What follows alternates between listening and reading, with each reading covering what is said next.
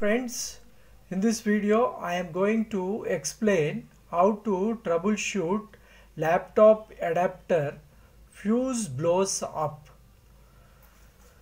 First of all, check for short MW frequency controller capacitor which is connected on AC supply.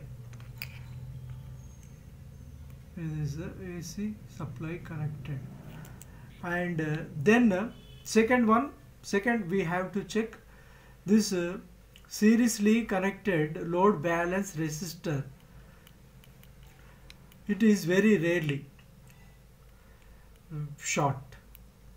This is seriously connected to resistors, seriously connected on AC supply.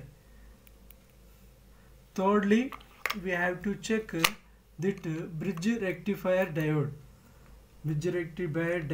package. Any one of in this diode may short. That time this fuse blow ups due to that diode short. In this diode, 4 pins we can see. This middle 2 pins are AC inputs. This one DC out here, negative, floating negative this one, and this one positive. This two connected to main filter and store capacitor. This one main filter capacitor 120 mF 400 volt. This capacitor filter and smooth the DC current. This may short. That time also this fuse blows.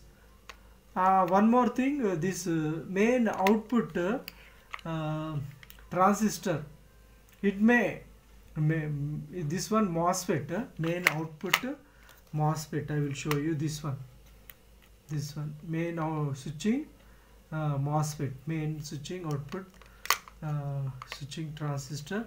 It may short also. This fuse may blows up. So this is the components. Due to this short circuit, fuse may blows up. Thank you. Please subscribe my channel.